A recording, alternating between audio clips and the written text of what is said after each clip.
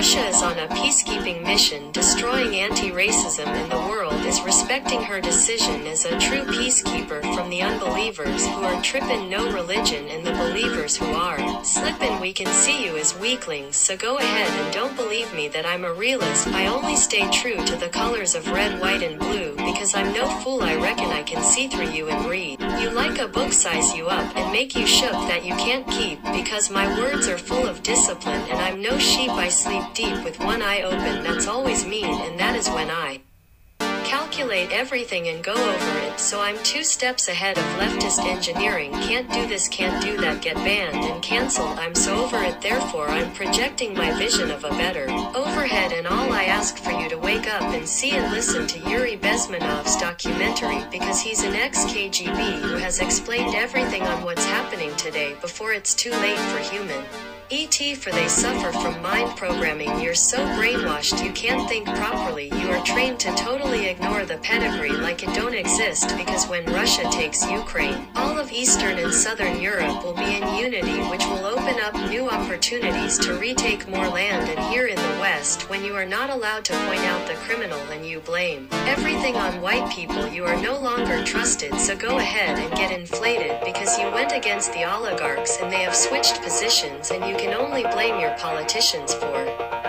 selling out, because after all that is what democracy looks like.